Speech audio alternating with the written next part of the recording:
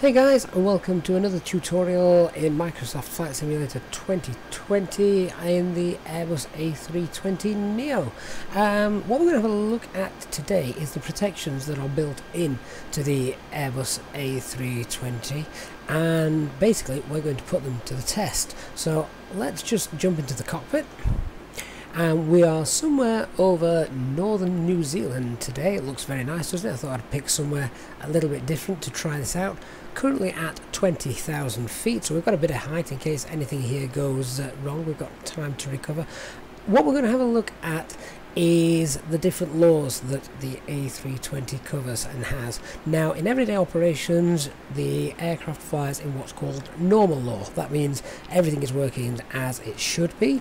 There's then the next downgrade of that, which is if something goes wrong with one of the computers or you lose one of the instruments, etc., you can be downgraded into what's called alternate law, in which case some of these protections are lost. Not all of them, but some of them are, depending on what the reason for being downgraded into alternate law.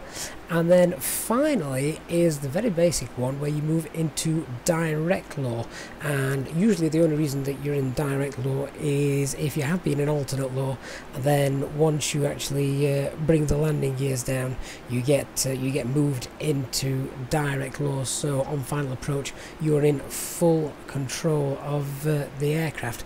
Now, what I have noticed is that all these laws are not really that well implemented yet in Microsoft Flight Simulator 2020. Normal law seems to be absolutely fine, but the alternate law and direct law, not quite so much. There's still work to be done there, but hey, it's still early days, so I'm sure that will come. But for now, let's have a look at the protections that are built into normal law. So on your everyday flight, then you will have in the Airbus a high angle of attack protection, high speed protection, a load factor limitation, and that's very important. Make sure we keep all the passengers comfortable.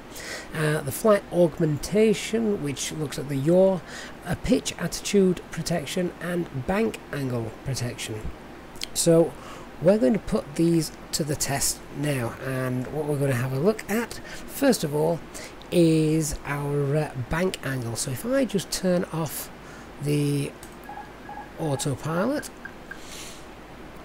so the first thing to know as well is if you're new to the Airbus is that the aircraft almost flies exactly where you point it to go, which can feel very strange if you're coming from a different aircraft and you're not familiar with it. Just to give you a quick example of that, if I turn to the left, I zoom down here so you can actually look at the side stick, and I then let go of the side stick, you can see that the aircraft continues to bank to the left with no further input from me.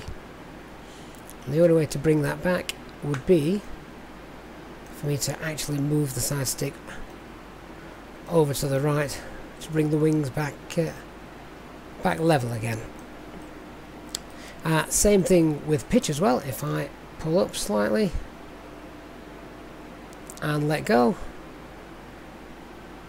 then you will see the aircraft continues to hold that pitch, and it has automatic trimming engaged, and that's just a feature of the Airbus. No need to manually trim the aircraft, it will do it all for you. So let's just lower the nose again and get stable flight. If we do that, and I've just let go of the side stick, and you can see now that once we get our want to get the VSP to roughly 0, so I can put these protection tests into place.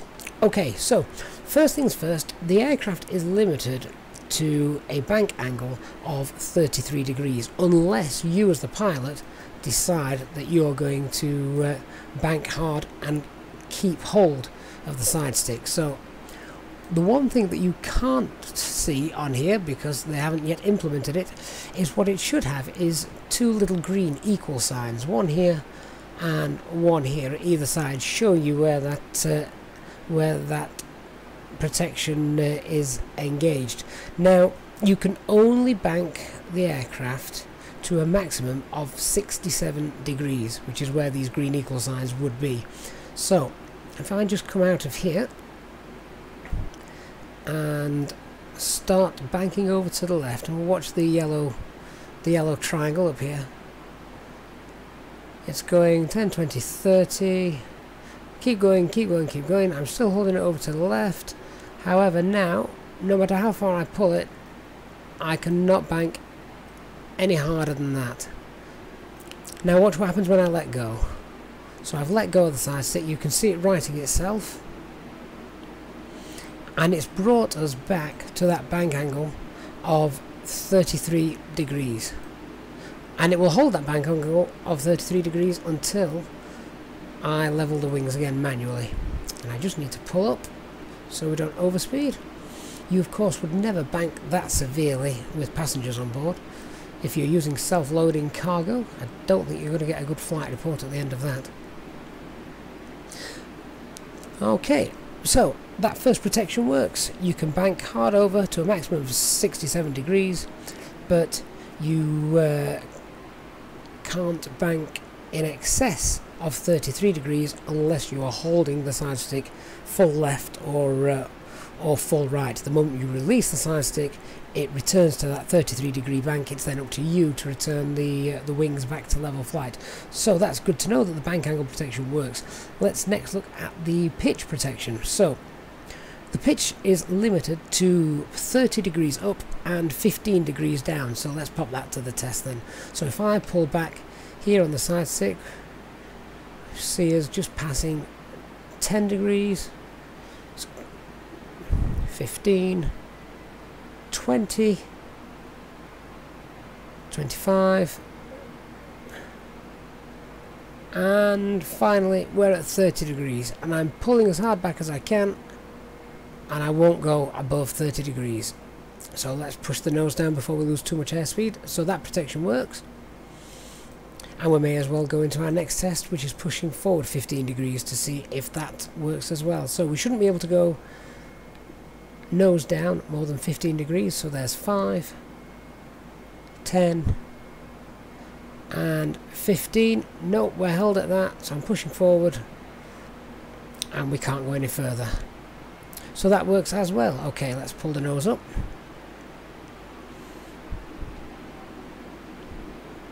And let's just get our vertical speed back to level flight.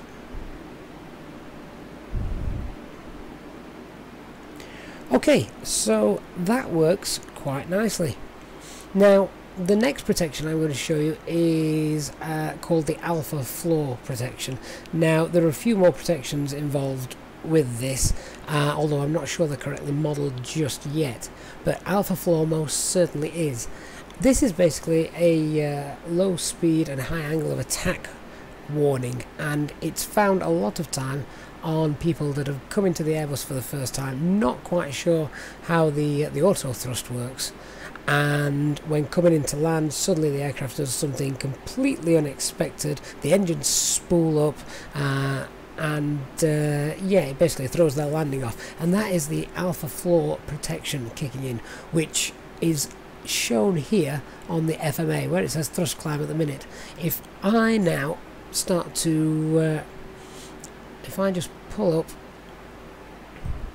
and reduce thrust, so I'm going to take the auto thrust off and reduce thrust down, so I'm going to basically try and stall the aircraft. It's a stall protection. So we're at 25 degrees nose up, we're losing airspeed, and as we watch as the red tape comes down here, what I'm looking for now is, as we hit the red line, alpha floor has just activated, so the pitch lowers all on its own automatically, and that will get our airspeed back up. So that is again a built-in protection. I just need to turn the flight director off actually. There we go. So that is another built-in protection, and as you can see, the aircraft is now nose down to build up our airspeed. And I can now, once alpha floor has disappeared, we can start to pull back. and also give it some thrust as well. I will pop the auto thrust back on just for the sake of these demonstrations. Okay, so the main protections in normal law are all built into Microsoft Flight Simulator 2020, which is good to know. So there is one more protection which I do know for a fact doesn't work because I've tested it, and that is the maximum operating speed protection. Basically, if you're in a nosedive, why you would be, I don't know, but if you are pitching down excessively, and or if you've got the thrust up full for toga mid-flight and you're getting into the overspeed, what would happen is the aircraft should pitch up to reduce the speed and increase the angle of attack. However, this doesn't work in the real aircraft. Obviously it does, and the pilot cannot override the pitch up command, but it doesn't work in Microsoft Flight Simulator 2020 just yet. So if you are overspeeding your aircraft, you're on your own. You need to look after that at the moment. So very briefly, if you do have a systems failure which pops you into alternate law, you still get some of the protections, but not all of them. I'm not going to go into it in detail just because they're not modelled yet correctly in Microsoft Flight Simulator 2020. What I am going to do, however, is show you how, if you wish, you can actually put the aircraft into a very basic direct law. Now what that means is in direct law there is no protections at all, and you're flying the aircraft, everything that you do with the side stick, with the thrust levers, you're in full control. There are no protections there to protect you. So if you're in direct law, the pilot control inputs that are transmitted to the control surfaces are done so without any involvement with the computers at all. The control sensitivity also depends on the airspeed, and there is no auto trim available. That is very, very important. So where you've got auto trim doing what you want the aircraft to do, keep you nice and safe, nice G level, load factor, etc., that disappears in direct law. You also should get an amber message on the primary flight display which says use manual pitch trim. That doesn't happen, so yeah, that's not modelled yet on the A320 in this flight sim.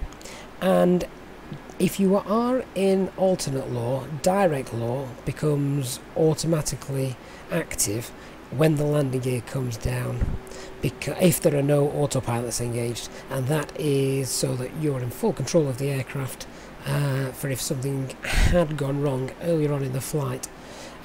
So let's just have a quick look at the computers that the A320 has, and what we're going to do is well, we're going to turn them off.